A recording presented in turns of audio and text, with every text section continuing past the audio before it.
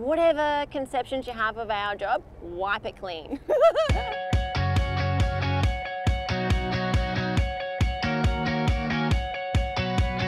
I was attracted to a career with Queensland Boating and Fisheries as a patrol officer because I saw it as an opportunity to work in a team-based environment, outdoors, and really make a contribution to the state's waterways and protection of the ecosystems. Protecting our resources is really important for me personally because I have a young daughter, and I would love for her when she's older and she wants to go fishing that she's able to catch a feed of fish for herself to take home to eat. Growing up, I was always an outdoorsy type of girl, fishing and boating with my dad, and then going through school. I got my boat licence there and I went on to TAFE and I did my Fisheries Compliance Diploma. I've just known from a young age that this is what I wanted to do, so I went out and did it. A good day at work for myself as a patrol officer would have to be working in a good team and a beautiful glass out day. So the best day that I had at work, it was a glass out August morning on the bay. We'd responded to a complaint and we'd cut a mono net off the Rufus King wreck.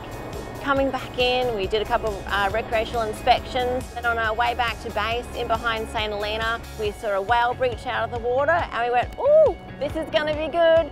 And we just waited, and then boom, along comes this humpback whale, bigger than our boat, and he just circled us and interacted with the boat for about 20 minutes.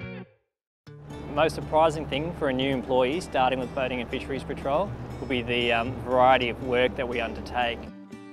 One day I may be out offshore on a boat, another day I'll be in court prosecuting a matter, and I might be doing some surveillance on the third day, so I definitely enjoy the difference of it. As a field officer, I probably spend 60 to 80% of my week on patrol outdoors. Some of that is offshore alongside vessels, some of that is at boat ramps in vehicles conducting surveillance. I would normally interact with a number of government agencies as well as members of the public, mum and dad fishers that you see out on the water, and of course a large number of commercial fishermen.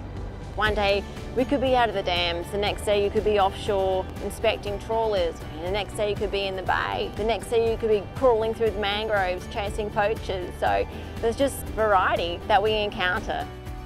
I think for any new employees that start with the department, I think the most important thing, or the thing they'll enjoy the most, is just working in a team and working with lots of other good people that make the experience really positive.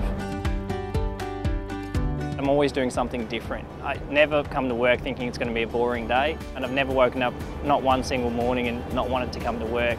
And for me, that's a sign that I'm obviously enjoying my work.